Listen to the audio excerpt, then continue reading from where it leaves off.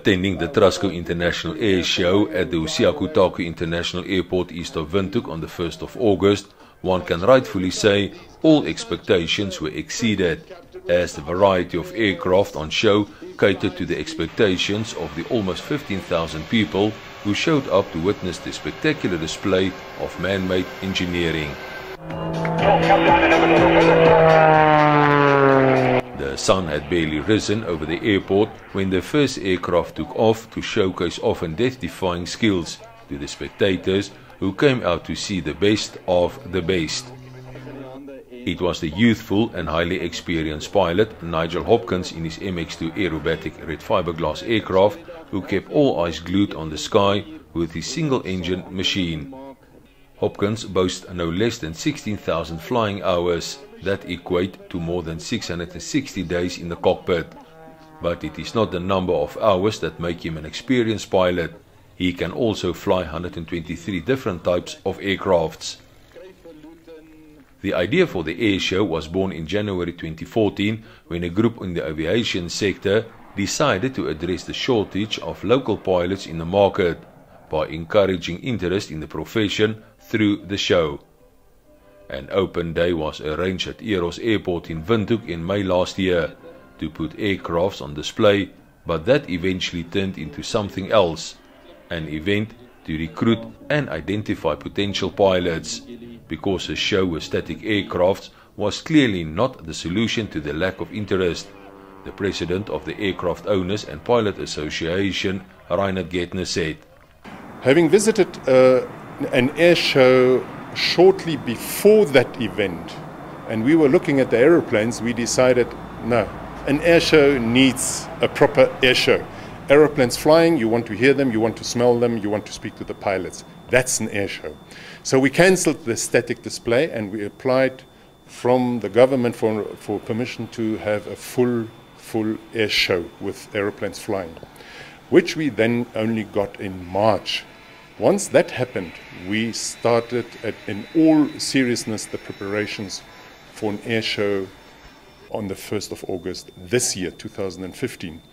With hindsight, it was already a bit tricky to arrange an event of such magnitude in such a short time.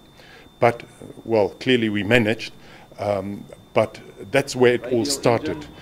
And that was exactly what this air show was all about.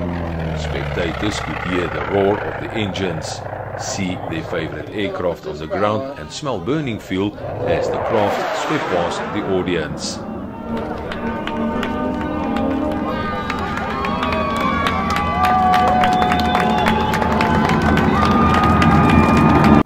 Such a display was the first ever flyby of an Airbus from South African Airways, flanked by 4 Harvards next to both wings.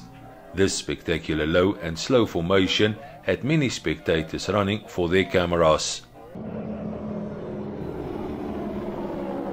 With new regulations imposed on aircraft manufacturers to reduce engine noise, it was clear that back in the years, noise pollution was not high on the agenda of aircraft manufacturers, as the thundering roar of the 4 Harvard engines dominated that of the much larger passenger aircraft.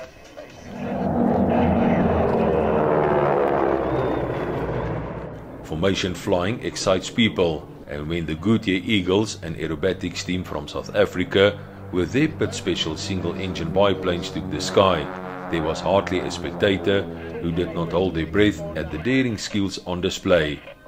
A clear indication that these pilots deserve to be called the world's best. Another aircraft that was a crowd puller was the P-51 Mustang single-engine single-seater aircraft.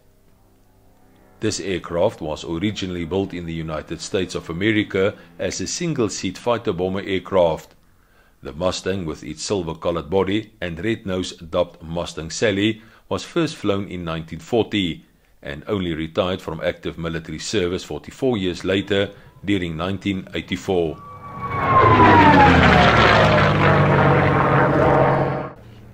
When this aircraft, with its characteristic low belly and whistling sound when dive bombing, went on sale, collectors of vintage aircrafts did not sit and wait to get their own P-51s. Another all-time favorite on display was the Blackburn Buccaneer, which brought back many memories, as the Buccaneer was one of the most advanced aircrafts of its time, and with wings that can fold to fit into a ship, it left many people wondering whether it was in fact a safe aircraft. The Buccaneer was originally built by Britain during the Cold War and was specially built during the 1950s as a carrier-borne attack aircraft, meaning it had the capabilities of taking off and landing on aircraft carriers at sea. The distinguished shape of its wings and unique sound of the jet engines as the pilot took the Buccaneer through the various maneuvers over Hosea Kutako International Airport will be remembered for many years to come. The maiden flight of the Buccaneer, which was capable of carrying a nuclear bomb, was in April 1958, but it was officially withdrawn from active service during 1994 by the Royal Air Force.